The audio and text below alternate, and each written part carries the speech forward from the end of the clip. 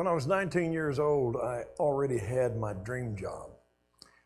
When I was in high school, I worked as a draftsman for Eisenbeck engineering firm. As soon as I graduated, I applied at S Dynamics and got an awesome job as a draftsman with food processing equipment and building machines for Planters Peanuts and Green Giant, and just a wonderful clientele. Kept that for a year while I was in college, going at night so I could work during the day, and then applied for a drafting job with Gardner Denver, worked at that drafting for a few months, and then my boss tapped me to be a pen and ink illustrator.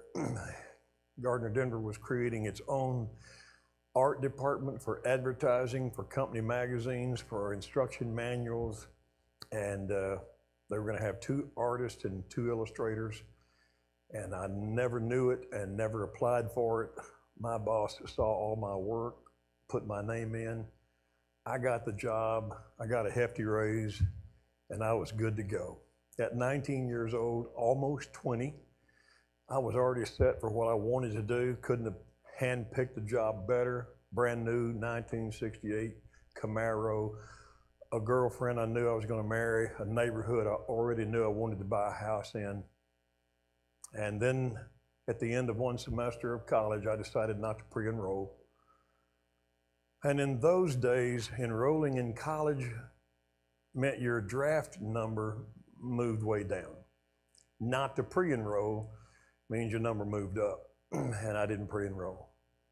I wanted to work. I wanted to keep making money. I wanted to buy a house. When I came home and my father found out that I had not pre-enrolled, he was pretty upset, and I threw back in his face one of his own lectures to me. You taught me to trust God. I'm just going to trust God. If God wants me to get drafted, I'll get drafted. If God doesn't want me to get drafted, I won't get drafted. And then one day I came home from work, a job that I absolutely loved. Saw my sister's car parked on the street. That was odd. She didn't live with us. She was married, already gone. Walked in the house. She and my mother were sitting at the dining table. I went to the refrigerator, grabbed a drink, turned around, looked at them. They were still just sitting there. They looked gloomy, and I laughed, and I said, "What's wrong with y'all? You look like somebody died, or I got my draft notice or something." And then my mother started bawling. Indeed, that day when she got home from work, the Selective Service return address on the envelope let her know what was probably inside. She never opened my mail. She opened that one. And then she called my sister so she could come over and they could have a cry together and be there together when I came in, and they gave me the great news that I had basically 30 days to tell my employer I'm going to the military and wrap up. And so that was it. And so I did. 30 days flew by rather quickly. I couldn't sell my car in that amount of time, didn't want to. I knew my parents wouldn't be able to afford it and keep it, but I just couldn't bring myself to sell my pride and joy. They had to sell it while I was gone. And the company was gracious. "Don't worry, we'll hold your job open. You come back from the Army, your job's still there." And so the last night before I was to go report for duty, the induction station in downtown Dallas, my father was going to get up the next morning at 4:30-ish, and he and I were going to ride together downtown where he'd drop me off. Just wear the clothes that you have on. That's all you take with you, the letter said. You take nothing else with you. And so that last night, I had to have a date, of course, with my girlfriend and tell her goodbye, a tearful goodbye.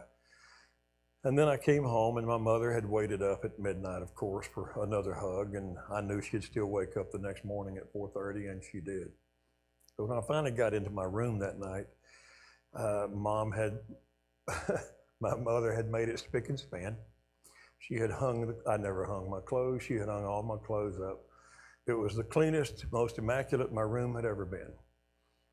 And I walked in that room, and my clothes all in the closet where they're supposed to be, the desk chair clean, all the books put back on the shelf. I had built my own corner desk and bookshelves up, double doors on both sides. I was very proud of it. The largest thing I'd ever built at that time. I drew the plans, I built it. My mom had said, "That's the prettiest desk I've ever seen." My dad said, "And I have to admit it turned out better than I thought." That's the balance I lived with all of my upbringing. I walked over on this particular night and dragged my fingers along the smooth varnished top and thought about the things I'd do differently if I built another one. Walked all the way to the end, the bed over here, the end of the desk, and there was my Bible that always laid there. Sometime around my 17th year, I got really serious about my devotion to God, and I had developed a habit. Every night when it was time to lay down, I would pick up the Bible, read a few verses, and I would meditate on those verses for a moment, try to think of the meaning, how they applied to me, put it back, and then I'd get on my knee and I would say a good night to God and thank you for the day. It was my routine. And now, today, tonight, knowing that I'm leaving in the morning, I picked the Bible up, I sat on my bed, I read a couple of verses. Can't remember what they were. I'm sure I didn't meditate on them. I put it back on the ledge. And then I knelt for what I knew would be the last time I would kneel at this bed for a long, long time. I didn't know where I was going or what was happening, what my life would be. I just knew that I was going to the Army the next day, and it'd be a long time before I came back. And so I knelt at my bed in my room that night, and I just prayed the way I prayed. My prayers were something like this. Genuinely, I prayed, Lord, thank you for keeping me this day. Thank you for watching over me, keeping me safe. Forgive me of my sins and forgive me of my failures today. Wake me up in the morning and I'll start my day with you. I love you. And that's kind of the way I'd pray, just the way I prayed at night when I laid down. This night I prayed the same thing. It was just a habit, if you please, and I said those things to God. And then, I don't know why, but all of a sudden it just entered my brain that my routine with God that I'd had for a couple of years would be broken now. I'm going to the Army. I don't know what the Army will be like. And so it's just one of those moments, impulse. I just thought for a moment, that's not right. I shouldn't have to end that routine. So I just said to God in my prayer, Lord, I'm going to make a promise to you. My whole time in the Army, I'm going to give you my word every night, no matter where I am, where I'm living, what it's like. Every night, I'm going to put my knee on the floor by my bed, my cot, just like I do now. And I'm going to thank you for the day. I'm going to make sure I'm forgiven for my sins. I'm going to promise that tomorrow we're going to start together and do better. I give you my word. I promise. Amen. I got up, laid down, went to bed. In a few hours, the alarm went off. I got up, took a quick shower, met Mom and Dad in the living room. Mom cried, of course. Dad and I rode almost in silence from Mesquite all the way into downtown Dallas, where he let me out on the curb at the induction station. Never even looked over. He was awkward. Hands on the steering wheel. He pulled up, stopped for a minute, reached his hand over, looked straight ahead. I kid you not. Just stuck his hand over and said, don't lose your faith. Don't let them take your faith. And okay, sir. Okay. And I got out and he drove off and I walked in. And man, life changed. In a few hours, a whirlwind of things happened in those first few hours. A urine test, blood test, spread the cheeks test, put all your clothes in a box, pick up these clothes. I weighed 135 pounds when I was drafted at the induction station. That's about how much I weigh from here down now. The bottom half of my body is just about 135. The top half is another, it's just, it's heavy. These clothes are not the clothes I had in the Army. The boots are. You get 2 pair of boots when you head off to the boot camp, and I actually still have 1 pair of those boots. This is a pair that I got in the very first week of my Army life. And then they took us to Love Field Airport in a bus and put us on an airplane and flew us to El Paso, Texas, and Fort Bliss. I'd never been in an airplane before. I thought this is cool. This is really neat. My father couldn't read, so I knew he would never be able to read a letter that I sent home. So I paid great attention to detail, the way the clouds looked down below the plane, how awesome it was to see terrain from the sky. And I made mental notes so I could write a descriptive letter to Mom, and she could read it to Dad, and he would know somehow vicariously what it was like to fly. That was what was in my brain. Until we landed in El Paso and got on a bus and drove out to Fort Bliss. And when we got off the bus at Fort Bliss, I realized I was in for a culture shock, because the drill sergeants that greeted us were not our mother. They made sure that we knew that. They said that 1,000 times with lots of profanity. I'm not your mother. I'm not your mother. You wanted to say back after a while, I get it, you're not my mom. It was a culture shock. And so after a while, they take us to a barracks. There's too many guys for one. I don't know, there are probably 100 guys in our barracks and maybe another 100 in another one. There were probably 300 of us all total. And we were there for the early induction and then get assigned to a boot camp company. And so we get our places, we put our duffel bags by the beds that they assign us in a barracks. And then we have to go out and start testing. The first couple of days are just tests. You go back to a big parking lot and you sit there in the sun, and then when they call you, you go in a large warehouse and you color in the multiple choice answer with your pencil so they can scan them on a machine. They do this for a couple of days. And then I notice after a while the number starts getting smaller and smaller, and then finally there's just a handful of people going back in. And I was one of 4 people out of about 300 that they called back in for a final test. And I must have been smart. I'm not now, so I must have been then. My mother had always told me, whatever you find to do it to the best of your ability. And I heard guys around saying, I ain't fooling with this, and just writing anything down. I wanted to pass those tests, and so I did as carefully as I could, every answer to every test for 2 days. And then finally, after the tests were all over, they took me upstairs to an office, and captains came in instead of the drill sergeants, and they treated me like a prince for 4 hours. I was not yelled at. Nobody told me they weren't my mother. They brought me Cokes and snacks, and they begged me to drop my draft status, join the Army for 4 years. They were going to put me on a plane, send me to Fort Benning, Georgia, OCS, which is Officer Candidate School. I'd come out a second lieutenant. They gave me all the reasons, showed me a video, tried to explain the perks and the benefits to me. I didn't have anyone I could call because no one in my family had been in the military, so I just didn't know what to do.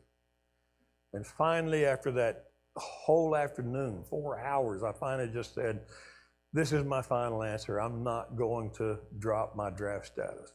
I want to serve my time, get out of the Army, go back home, marry my fiance, get my job. I want to move on. And they said, okay. They weren't rude. They said, okay.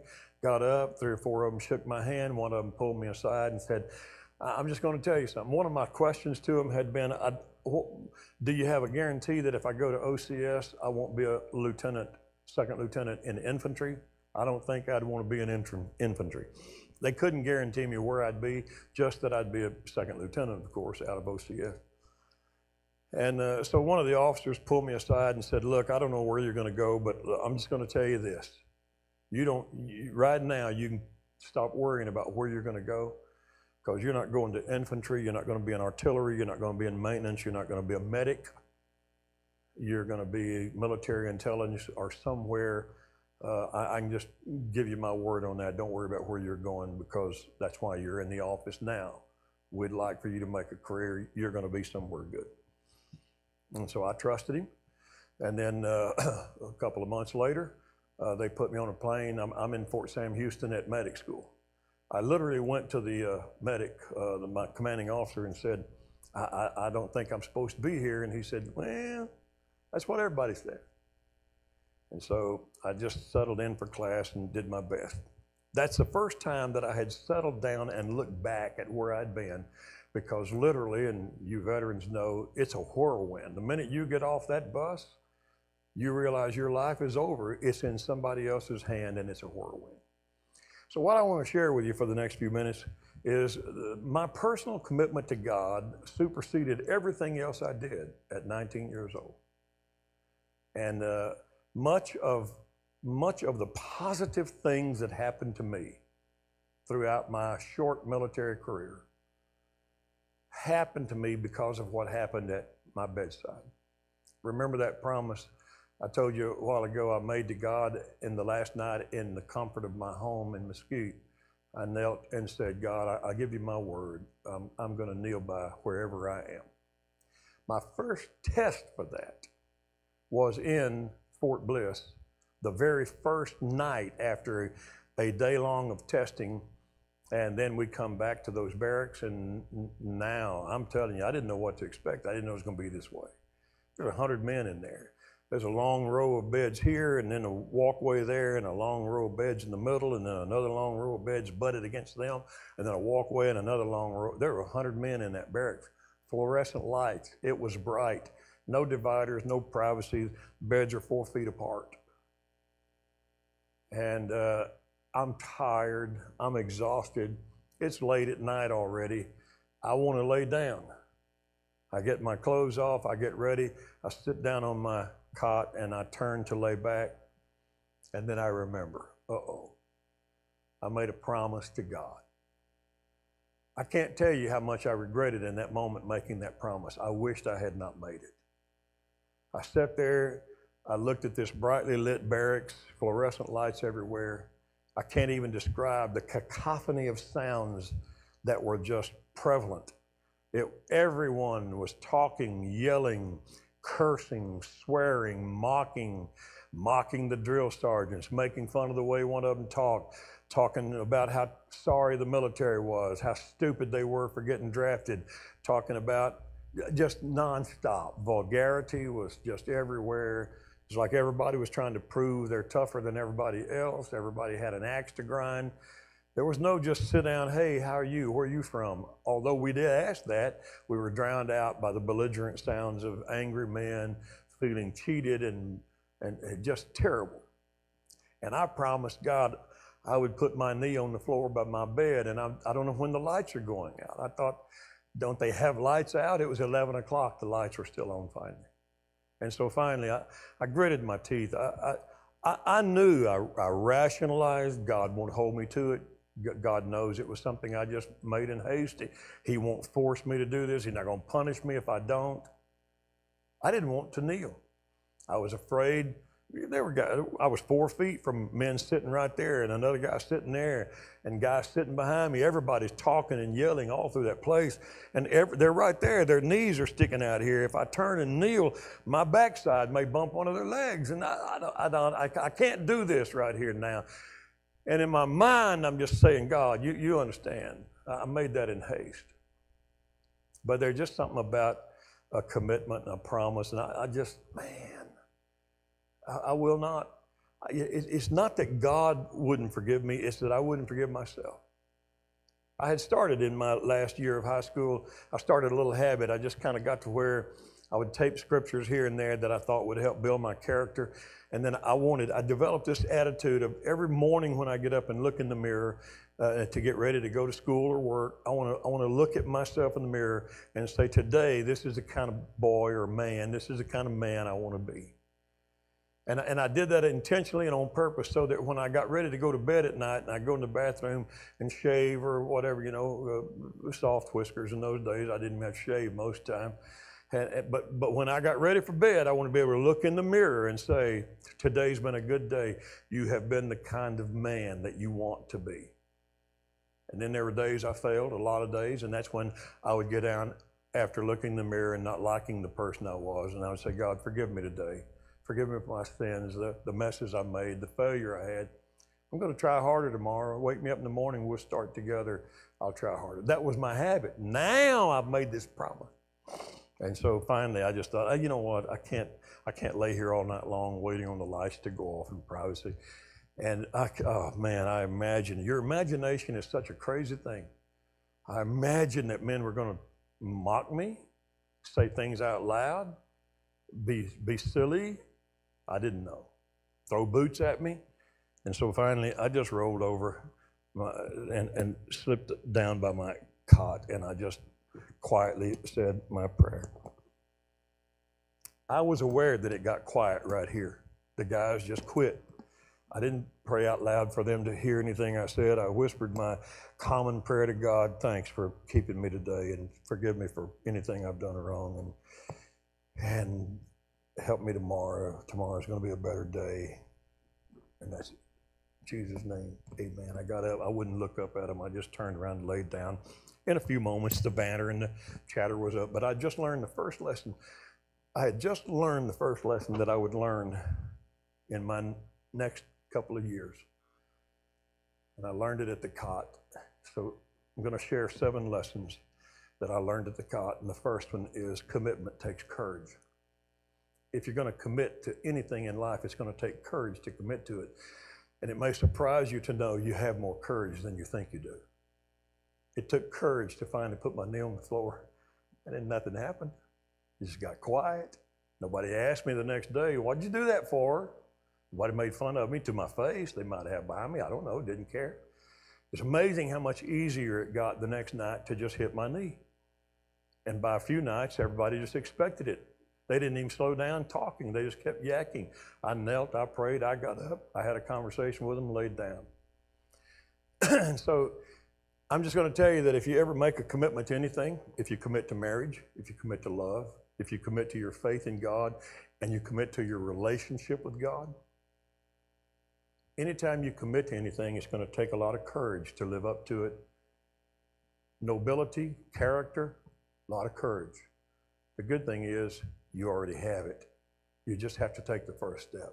If you take the first step toward right character, love, faith, you'll be surprised how strong you really are.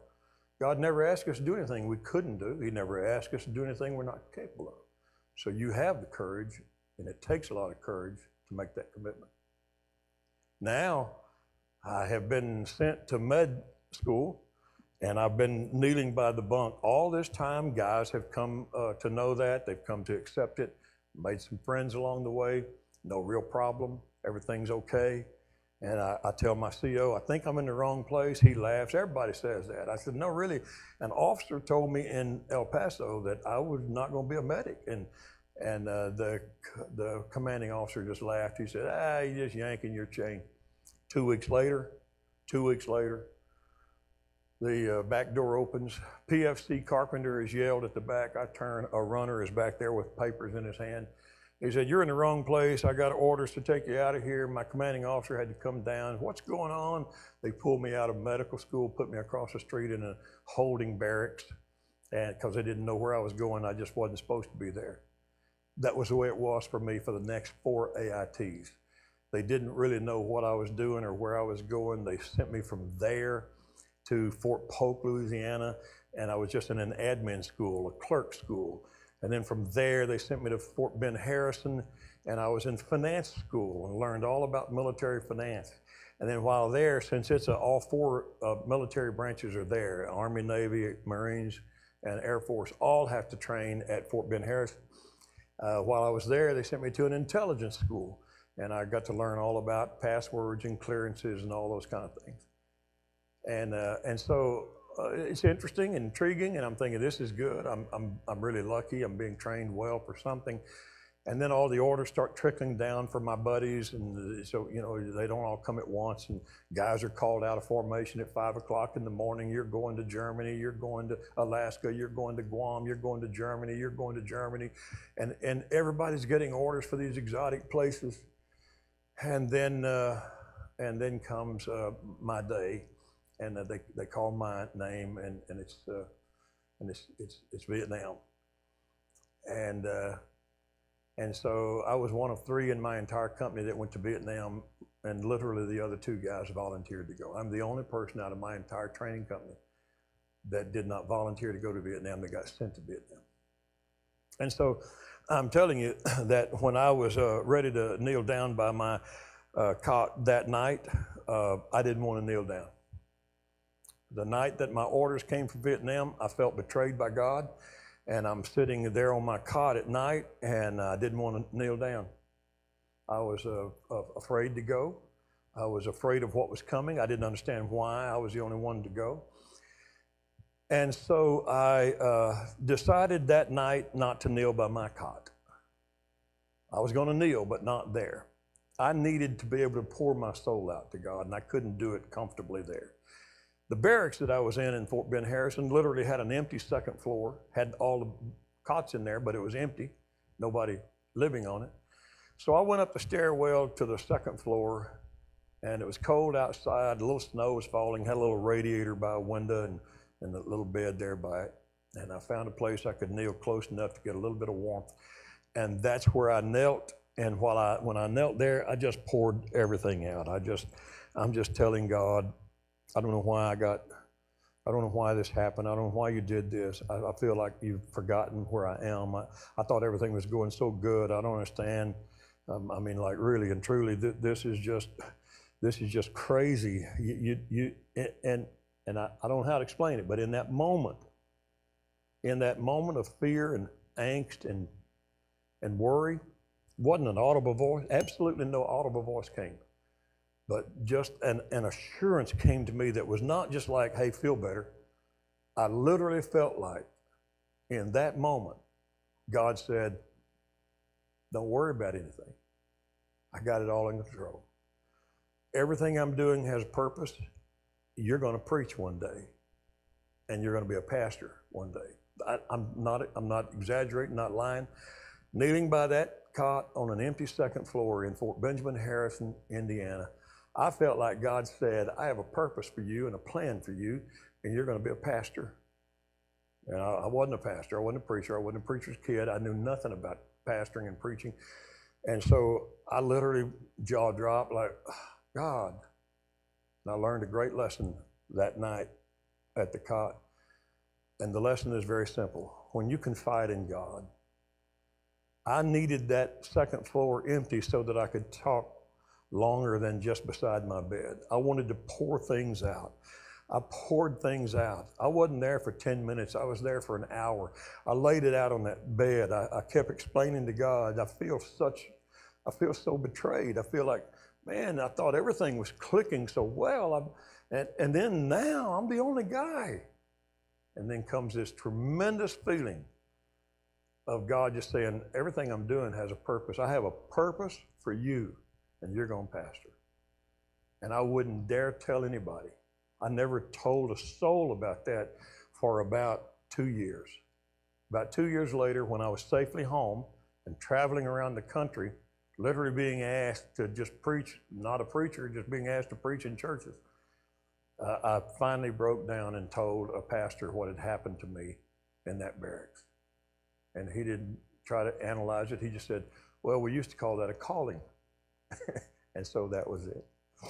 But I have to tell you that that night that was so hard for me was not just hard because I felt cheated as the only guy that went.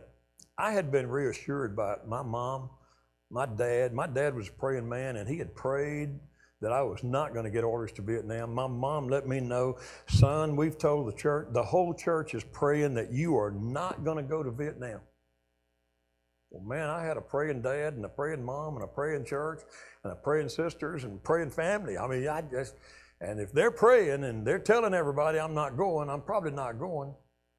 And then that night, that day came that I got the orders, and then I prayed that night and felt like God said, hey, I got a purpose and a plan for you.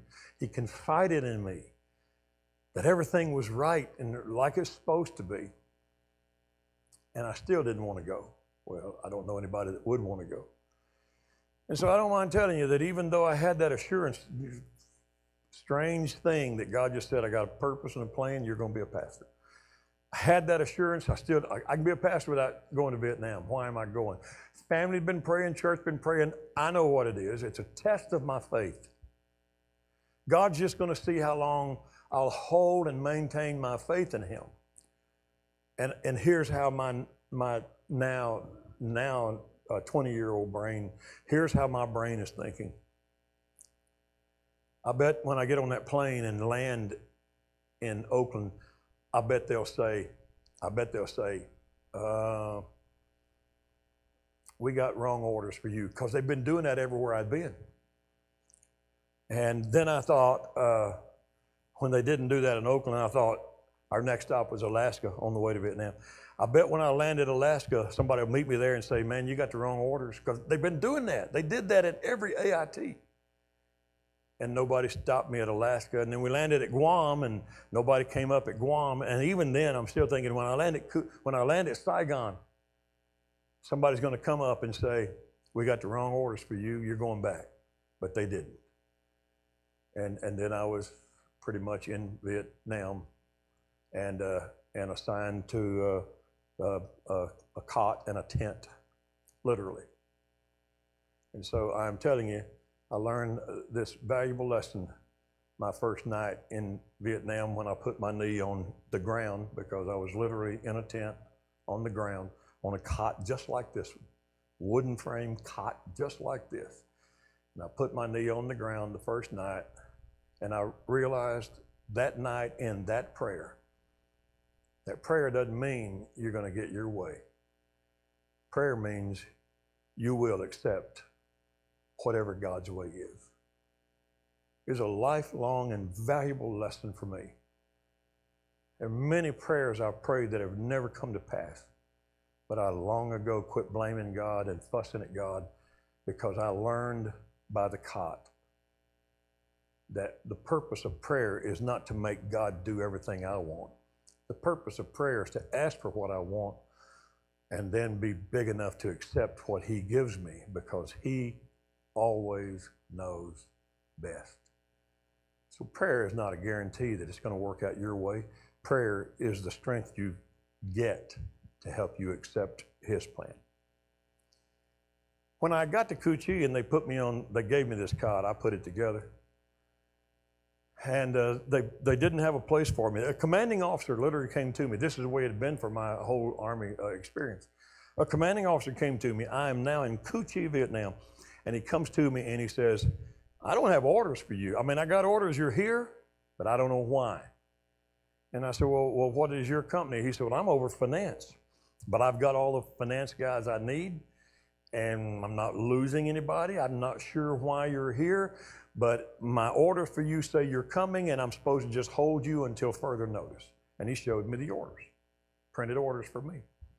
And he said, the unfortunate thing for you, and one guy, not in the same company, the unfortunate thing for y'all is we don't have a place for you to sleep. All the hooches are full, and we don't have anybody leaving, so you're going to have to sleep out here. We're going to find you a tent somewhere down at maintenance and put it up. So they came back later with a green Army tent, big enough for about 4 or 6 cots, but there's only 2 of us, and so we put that tent up, and then he and I just sleep on a cot just like this. And a foot locker they finally brought down at the end of the first week. But for the first little while, the duffel bag and the cot was all I had. And the other guy that was in there, we didn't know each other. We were strangers, so we got acquainted. And then it was the same routine. You know, that first night I put my knee on the ground and realized I didn't get what I wanted, but I'm going to accept God's will. And then I laid down. Around 2 o'clock in the morning on that first night, artillery started booming out. I didn't know it was artillery. All I heard was explosions. And so I'm awake at 2 o'clock. He's awake at 2 o'clock. He said, what do you think that is? I said, I have no idea. And then we started hearing different sounds. We could tell when it was pointing away from us and when it was pointing maybe over our heads. And then we'd hear different sounds, pops of different sorts. And in the next couple of weeks, he and I would learn to distinguish between mortar rounds coming into our camp and hitting our camp from outside, and our artillery shooting out, sending supporting fire to the fellows out in the field. We would learn the difference in the sound. But I've got to tell you, after I woke up at 2 o'clock that first night, I was terrified, and so was he. We didn't have any sandbags around our little tent. All the hooches had 55-gallon drums filled with dirt, piled with sandbags on top. It would take a direct hit on a hooch for a mortar, would have to hit directly for it to kill anybody inside. If it hit just outside those barrels, everybody inside is safe. Not in those first 2 weeks, but later on, catty corner from my hooch would take a direct hit, a couple of guys would die, burn the hooch completely out, and have to be torn down and redisperse the guys. But now we're sleeping, and we know, we can look around and realize all the hooches have dirt around them for protection. We got nothing. We're just in the middle of a field in a tent, and we have no sandbag and no protection. I'm not embarrassed to tell you that my duffel bag was literally packed full of everything you have. And so I literally took my duffel bag and laid it on my cot, and then I laid next to my duffel bag because I thought at least one side of me is protected. If mortar hits over there somewhere, I'll have a little bit of protection from my duffel bag. And so I pulled it up and slept with it the next few nights. Terrifying at night to hear sounds you've never heard before, to hear nonstop explosions from sometimes around 1 o'clock till 4 o'clock in the morning. No sleep, weary, and so finally after about the third night or so, every night I'd knelt by my cot. My buddy over there never asked a question. I never volunteered, and a few nights into the booming and the noise, I still think at this point, I'm never going home. It was such a shock to hear and to experience the ground reverberating and fires here and there. And so I just thought, I'm never going home. And a terrifying thing, in spite of the training you've already had, it's real now. It's real bullets. It's real shrapnel. And I knelt on a few nights, a third night or so, by the cot. And you know, there's no more bravado. There's no more thank you for a good day today because it's been a horrible day. And so a few nights into that tent and by that cot, I just poured my soul out. I just gave it to God. I cried a little bit. I said, I don't think I'm going to make it home, God. I really am. I really am. I'm just afraid. This is crazy. This is the craziest war. This is the craziest country. This is the craziest system. Nobody knows what's going on. And I know good and well this duffel bag won't keep anything from going through it. I'm a goner. Just, you know. And so that's the way I talked to God. I cried and prayed a little bit and finally laid down by my duffel bag and learned the next lesson that I learned. And that is, if you pray when you're afraid, you'll sleep better. I've done that a few times over the years, but then I lost fear a long time ago. Not much I'm afraid of anymore, period, life of any kind. But there were a few times in those years, and even when I came back and traveled around the country, there were a few times I slept in some bad places and wasn't sure about my environment, but I discovered always, if I just stopped, confide to God, pour it out to Him, let Him know I'm afraid, God brings a great calm and a great peace. He said He would. He said, my peace I give you, not like the world gives, peace that passes all understanding. I found that peace through prayer. And so that was my Vietnam experience was pretty good after that. After a couple of weeks, they got me a place in a company, and it was, sure enough, it was an experimental kind of thing the Army hadn't done before. And just me and 4 other guys were the first guys to get to try a completely new thing, and it was unique. I don't even know how to describe it. I did a little bit of intel. I did a little bit of finance. I literally only had officers. I had 200. I averaged 250 officers that I just took care of. They were my guys.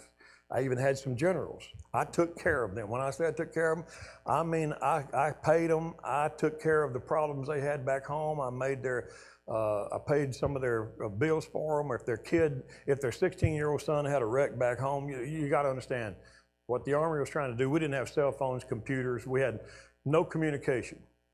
Our communication was 7 to 10 days just for a letter we write to get there, and then 7 to 10 days for a letter to get back. And so officers got a little exemption. If I had an officer who had a crisis and his kid had a car wreck and broke both legs, they want the officer to know. They don't want him to go out in the field and have a trauma at home. So I would be able to fill out a form on a rotating drum. I don't know what they're called. Fill it out, put it on the drum. The machine spins it. It's actually sending it back to America and to Indianapolis. And then they get all the data and all the insurance information and all the stuff, and they send it back to me, and I would get my response on the same day. And then I would be able to go take that information to my officers so that my officers in charge of the guys wouldn't have depression and wouldn't have panic attacks and all that kind of stuff. So it's a unique thing. I don't know if they still do that or not, probably not. It wasn't experimental. We knew we were the first to actually have that kind of charge to us. I'd go get a helicopter, fly out, find my generals or find my colonels, my captains, and then let him know where we were, what I had done to solve his problems and fix all those things. And so that was pretty cool for them. But for me, I didn't get to use that thing. For me, I just had to write a letter and wait 10 days, and then 10 days later, I get a response. And that was all right until I started knowing something was wrong with my fiance. Those letters weren't quite the same as they used to be. When I got to Vietnam, they'd arrive with the smell of cologne on them. And then they got to where they didn't arrive very often. I could tell by my mother's letter something was wrong. I asked, had to wait 20 days to get a response to it. 14 days if you're lucky. That was terrible. And so the absence of mail was really a troubling thing. And I just, when I knew something was wrong, a friend in that church, a man, I got a letter from a man, and he said, nobody knows, I'm sending this to you, please keep it confidential, but I want you to know what's going on. I feel like you're not getting the whole story. And so he told me what was happening. And it was stuff you'd expect, you know. We should have never got engaged before I went to Vietnam. That was unfair to her, but we did, and it was unrealistic to expect her to just sit there and hope I survive and come back home. And I have no grudges to bear about any of that stuff. But at that moment then, it was terrible. To try to communicate with a 14 to 20 day lag was just impossible. And so one day, you know, I went to mail call. Mail call was huge. I went to mail call every day. And it would be, mail call was just this. A clerk from the mail department would just come to the boardwalk at the end of your company, your compound, and he'd just yell out, mail call! And then he'd just pull the letters out. Boil! Snow! Mazerno! You got two! Smelled like perfume. That's the way mail call was. And I would go, I had a letter every other day almost for a long time. And then all of a sudden, there's no Carpenter call. No Carpenter, no Carpenter. Went a week without mail. Well, I guess it's finally happened. I'd send a letter off knowing, hey, nobody's going to answer it for 14 to 20 days, but I'll send it anyway. Never a response. And so I went for a long time. I went, one of my relatives, one of my family members wrote a letter, said, you know, it sounded like you were blaming mom and dad. Don't do that. Oh, okay, I wasn't. I'm asking them. Very frustrating. And so I can't explain to you how frustrating it was. I'm just telling you, it was a terrible experience. And then finally, one day, I'm so anxious. I quit going. I just sat at the hooch and waited. And one day, it's like, Snow, Mazerno, Boyle, Carpenter. Man, I jumped. I ran. I got a letter. Got the letter. It was that letter. It's the one that I would nail on the Dear John board in our company the next day, and I'd have to read it out loud to everybody. But that's all right. I knew it was coming. It was just horrible to wait all that time on it. And that night, after that experience, I had to do what I always did, and my promise to God, and I got on my knee beside the cot. And I started talking to God about how helpless I felt and all of that. And I learned the good lesson about God. If you pray, that's all you have to do, just pray. God works everything out. He'll give you favor. That's all. If you pray, God will give you favor. That's simple. So I say that because I'm praying that night, and I'm like, God, this is so horrible. You know, my life is over. I'm not going to get married when I go home. I'm not going to buy that house. I don't even know if I'm going to make it home. My family's bad. It's all been disintegrated. They're not even going to church there anymore, and it's just terrible. And I don't know what I'm going to do, and I'm on my knee in self-pity. And then God starts reminding me one night, and he starts just going with the names. One of the boys came calling my name, looking for Carpenter, Carpenter, Carpenter. I'm down here. Come talk to me. Okay. He's about to have a nervous breakdown. We weren't even great friends. He knew I was a Christian. He knew I prayed. The boys must have talked about it behind my back. He came looking for me because he thought he was having a nervous breakdown. He was panicking. He was going to the shrink. He'd screwed his life up. He had messed up with a prostitute on camp. He didn't know what to do. We were able to sit down and talk, and I led him to Christ and helped him find forgiveness for his sins and hope for his future. And then he reminds me of another one, and then another one, and I'm on my knee feeling self-pity, and I realize, what do I have? I'm feeling bad because mail brought me bad news, but I'm sitting here in a war zone with a record of men who have sought me out, and I don't even know why, but they came to Carpenter. He did, he did, he did, he did. I had no enemies in Vietnam. All I had was respect and favor and men who would come to me when they couldn't take what else was going on in their life. So in one night, I apologized to God for letting bad news from home steal the moment that I was in where I realized I've got God's favor all over my life. And while I'm engaging in that with God, I pick up on this other lesson from God, isn't that here? Hey, you're whining about the letters that have taken 2 weeks to get back or longer. How long does it take me to respond when you pray? Oh, that's instant, God. That's instant. That's fast. God's mail is not dependent on television and news and internet or any of those other things. God's mail had always been instant for me. And so I wish I could close this by saying that was it for me. I knew that anytime I drop a knee, I'm instantly in touch with God. I have even preached sermons along that theme over the years. One I call the mailbox, one of my favorite sermons over the years because I thought of the mailbox system. We put our checks and our bills in a mailbox on the side of the road, and then we just lift a little red flag, and we don't think about it. We don't care. We don't count how many mail people pick it up, how many trucks does it ride on, how many planes does it fly on. We don't think. We don't care. We write a check to the IRS, put it in the mailbox, lift the red flag, and the system takes over, and it gets to where it's supposed to go, and the bill's paid. And God reminded me that that's his kind of mail. I just send it to God in prayer. I just get on my knee by my cot and say, God, please take care of this. That's lifting the red flag. I get up and go my way, and it's already being, I don't know how many angels he has to employ. I don't know how it gets from here to there. I just know it's not a slow truck or a slow plane. God is not limited to anything. And all he waits on from us is prayer. Just pray and lift the red flag, and the system that God has built takes over. And I wish I could say that that was the end of it for me. That day when I got that letter and knew my life was changed, my family's life was changed, I wish I could say that was it, but it wasn't. I had one more episode where I got relocated to another camp, and we turned our camp over to the Army of the Republic of Vietnam. And so we convoyed to a little small base on top of a hill called Camp Jones, and I only had a few months left, 3 months left in the country, and I didn't have a lot to challenge me by that time. And by that time, I'm the old guy, not the young guy.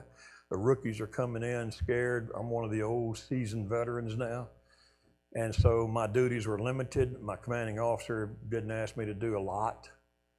And I have plenty of time to think. And the more I thought, the more I worried. And then I realized nothing's going to be right when I go home. Nothing is going to be right. Everything I had planned and thought, when I go home, nothing's going to be right. I won't have anything. My parents have left that church.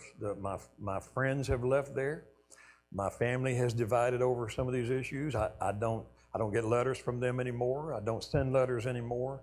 I hadn't gotten letters in well over a month and a half, 2 months. And I just said, okay, that's it, I'm done.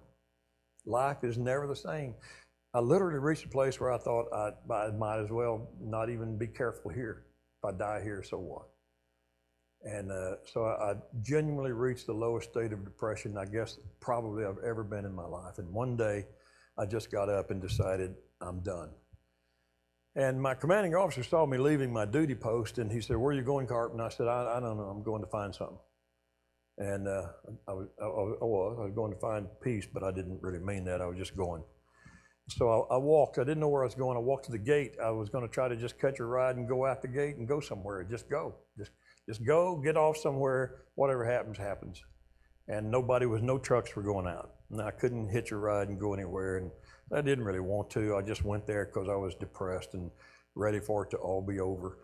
And I walked down to a couple of the other buildings that I knew might be empty. Just not knowing what to do. I walked over right to behind the bunkers, and right there is our 5 wires, our concertina wire, and our Claymore mines. And I just walked out there. You don't ever just walk out there. You stay hunkered down. You stay behind the walls. And I just walked out. And I just don't care. It doesn't matter if I live or I die. And so finally, I didn't know what to do. I went back to my hooch, and I'm totally gone. And I don't want to pray, but it's the posture that I'm most comfortable with, and I don't know what else to do. So I just knelt down, and I just laid across it. Never said a word. I just laid across it for a long time. And when I say a long time, I mean maybe a half hour. I just laid there. Couldn't take it. Couldn't doze off. Wasn't tired. My mind was racing 100 miles an hour with depression. No point in going home. I don't even know if I do make it home. I don't even know if I'll go back to Texas. I may just stay in California. Don't know what I'm going to do. Life is over. And finally, after a while, just not knowing what else to do, in my familiar posture, I just raised up with my eyes closed and just held a hand up like I sometimes did in prayer. Now, right next to my cot was a plywood partition that we just strung up between 2 befores to give us a little bit of privacy. And so I'm by the plywood partition, and I throw my hand up like this. And in that moment, one of my friends, one of my nutty friends, with no respect for what I was feeling or going through, reached over that plywood partition and got a hold of my hand and squeezed it. And I flushed with embarrassment and anger. I thought, why would he do this? He must know I'm trying to pray. But I squeezed back, and you're careful when everybody's got weapons of some kind. You just don't, you're careful. And so I squeezed back, and then I thought for a minute, what can I say to this nut? And I literally kind of counted to 10, to handle the moment. And then I thought, here's what I'll say. I'll just look up and say, "You nutbag, what's wrong with you? Why are you so stupid?" or something like that. He squeezed again, I squeezed, and now I've got my composure, so I'm ready, and I raised to see which of my knuckleheads have looked over that wall. And there's no hand. There literally is nothing there. It has squeezed me twice. I have squeezed it back, and now there's nothing there.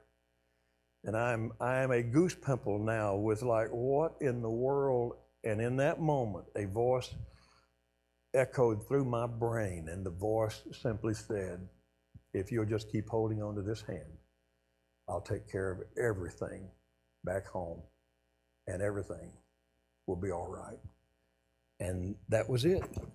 And I fell across the bed after that, and I wept like a baby for the first time in a couple of months. And I literally wept. And that brings me to the final lesson that I've learned at the cots in my military experience, and that was simply that if you're broken, he will never throw you away. If you are broken for any reason, he will never throw you away. If you're broken for the second time, it's not your first time to be broken, it doesn't matter, he'll never throw you away. If you're broken for the umpteenth time, you just can't seem to get it right, and you're still broken after you promised you wouldn't be, he still won't ever throw you away. There is never a time that God will throw you away and say, "I'm done with you." Bruised reed, smoking flax, he doesn't break it, he doesn't throw it away, discard it. He never throws you away. And so, for whatever purpose I offer this to you, I hope it has some meaning and some value in your life, and especially this. I close this by just saying to you watching, if you feel broken tonight, or if you're broken at any time in the future, if you feel like life isn't the way it was supposed to be, life didn't turn out the way it was, marriage, finances, faith, anything in your life that has taken you down a wrong path and you feel like you're a broken man or a broken woman, I wish I could urgently tell you that there's nothing you could have done, and you couldn't have done it so many times, that you would ever reach a place where you said to God, please forgive me and put me back together, and God would say, no, I'm not going to do it. All he's waiting on is for you to simply put your knee on the floor, and you don't even have to put it on the floor.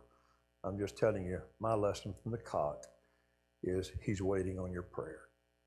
He just wants you to pray and give it to him. And the very hand that I felt that night, I've never let go of. He's never let go of me. And I can tell you, he worked it all out back home. I wouldn't change my life for anything. I wouldn't be anywhere other than I am now, because I finally realized God was in control of it, had a purpose and a plan, and I surrendered it to him. If you're broken for the first time or for the 100th time, this is a good time right now to just say, I'm going to take it to God, and I'm going to let his hand get a hold of mine. I think it'd be good and a good time to just bow and bow for prayer. Put it in your words, prayer. Give it to God and wait for his hand to guide you and take you. Let's pray.